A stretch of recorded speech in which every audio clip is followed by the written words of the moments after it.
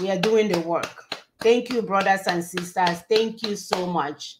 We know that prosperity will reward our hard work. We are not waiting for somebody else to do it for us to appear with our business plan to show that we are smart. We know how to run business. We are doing the work. We are doing the work. All right. To what we call the Freedom Park Proclamation, in which we notify the global community that matters have come to where we are going to have to, save ourselves from death. And it was from there that we moved on to the constitutional force majeure of December 16, 2020. That constitutional force majeure is an ongoing thing until it gets to its destination. That is, it is designed to wind down and wind up the operation of the 1999 Constitution, to terminate the union of death that it had imposed on all sides, to also provide the framework for working out peacefully the replacements, which will be in 2 stages, in which people will be voting in the first stage in referendum to recommit to a union, because the collapse of that constitution is the end of the union anchored on it. Anybody who doesn't understand this should go and ask Awalu Yadudu, the quota professor, that raised alarm in middle of 2020 that that action of force majeure was going to compromise, that was going to unhinge the legal basis of the Federation of Nigeria. Awalu Yadudu that processed that constitution for the military, for the Absalom Abaka, who was, he used to be, what's it called, Abacha's chief legal advisor. Awalu Yadudu, to tell us when we say we have defeated the 1999 Constitution, Awalu Yadudu got wind of the constitutional force majeure before it was activated. He went to the media. Guardian newspaper reported, I'm sure if somebody researches, they will find it. Guardian newspaper reported that Professor Awalu Yadudu, the chief midwife of the 1999 Constitution, did raise alarm that if this constitutional force majeure thing is allowed to go, he was hoping that government could go and stop the people, the owners of the land, from exercising their sovereignty. He was saying that if that constitutional force majeure was allowed to go on, that it would unhinge the legal basis of the Federation of Nigeria. I'm reporting to you now as co-convener of that NAS with a whole number of people. You saw their names in the advertorial we took when we put out the 128 statesmen cutting across the length and breadth of this alliance territory. I report to you today that that force majeure was rolled out. It has met all the objectives. The consultations that needed to be done had been done. All of the preparations that had to be done in one place or the other are in place. And the legal basis of the Federation of Nigeria stands unhinged.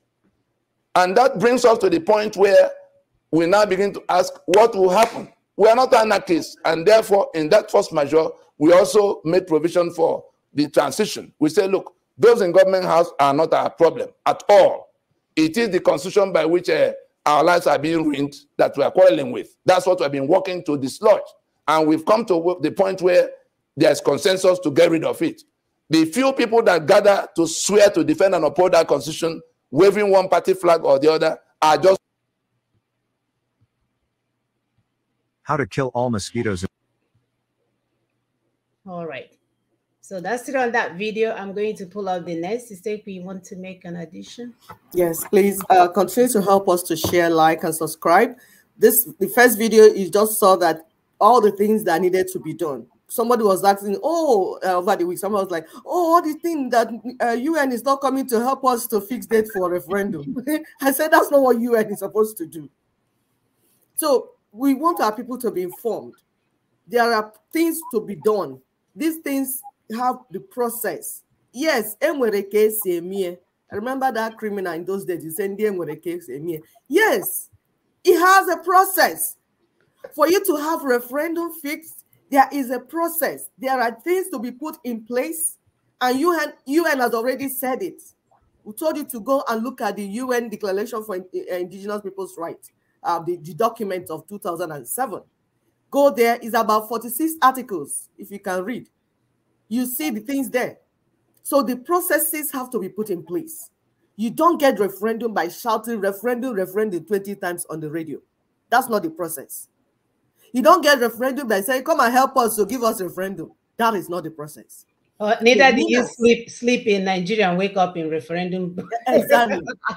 So if you allow yourself to be duped, if you allow, especially those in diaspora, because we know those on the ground, our people on the ground, we have foot soldiers working and they're getting the accurate information.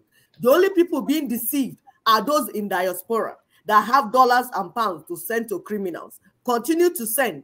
You will continue to be out there and they will continue to kill you and deal with you. The process is only NINAs.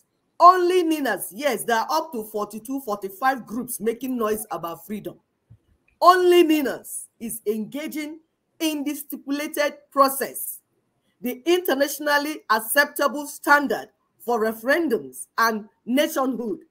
It's only NINAs that is engaging in that process, and they are continuing. And that's what that first video was, to tell you what and what we have done when we did them. And these things are on the YouTube with evidence for you to watch the video to understand if you want to follow.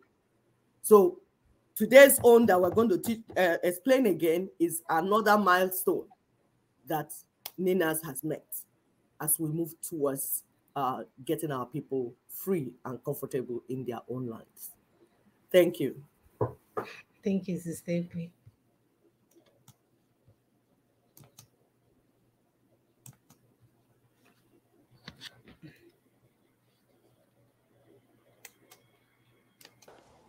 The question of ruthlessly preventing a change of power.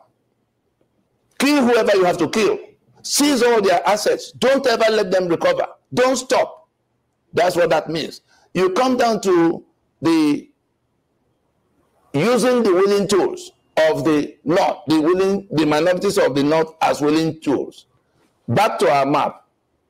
Look at the people that did the killings on behalf of that caliphate. You see Gowon, you see Danduma, you see Jeremiah Husseini, you see David Mark, and the whole number of them.